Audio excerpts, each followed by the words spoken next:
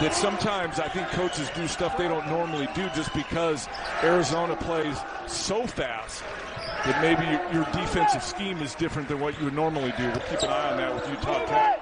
Off a made bucket and made free throws. They've been able to set their defense. Kriisa trying to break that up. Took a hit at shoot-around this afternoon. They must go hard at shoot-around.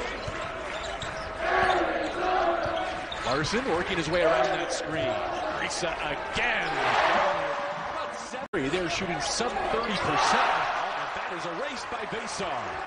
There's a great example of Basar and his strength and how he needs to get stronger. Gets beat on the offensive board. Kriisa knocks down another game. How tired of each other we are. Yeah. I have plenty of things I have beef with, so. All trap down, stand by.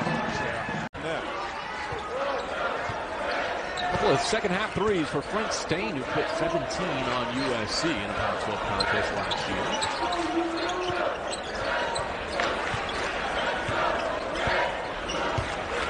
And their late clock situation for Kriisa. No problem. 1 out of 2 for Pope. This game's been a bit of a lull from Arizona's perspective. For quite a stretch now. Do they have another burst to put away Utah Tech? That's what I was saying earlier. You got to practice your habits and how you play. You can't play the score. Human nature makes it difficult to not play the score. Kriisa knocks down a 3.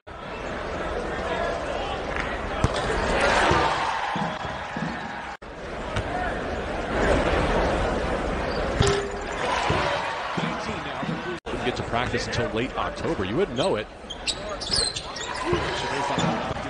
In a positive way. Tommy Lloyd will keep him on the floor. Have been scored by their starting 5. Is that right? All 5 of whom are in double figures. Didn't notice that either. And it's not like guys haven't been playing off the bench either. Tubelis finds Kriisa, who's got 21 points for the 3rd time in his career. Larson makes the extra pass. 6.